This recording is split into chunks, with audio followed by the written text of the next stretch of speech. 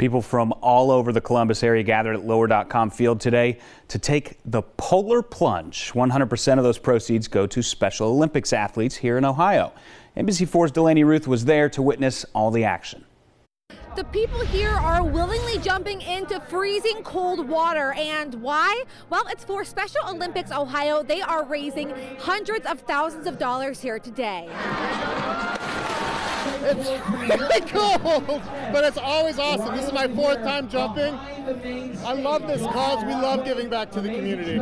And for those of us who have never taken the plunge, how exactly does it feel? Instant pain, pure numbness, then exhilaration from all the endorphin rush. But it's all for a good cause.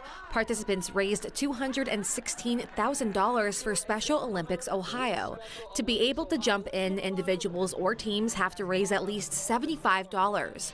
Christine Hoyer is the Chief Development Officer with Special Olympics Ohio. It is a crowdfunding fundraiser that allows individual participants to come out and do their own fundraising, but then when they show up, they get to actually jump into a pool that's just behind me, and it's all to support all of the programming that Special Olympics Ohio does.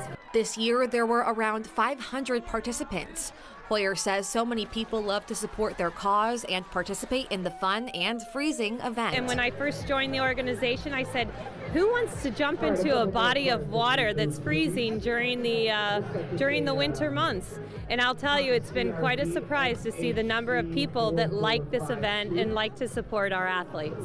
After jumping in the water, people could go over to warming tents to get changed and raise their body temperature back up.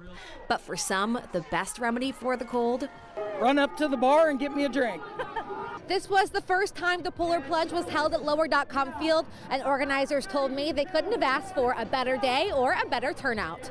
Local for you in Columbus, Delaney Ruth, NBC4.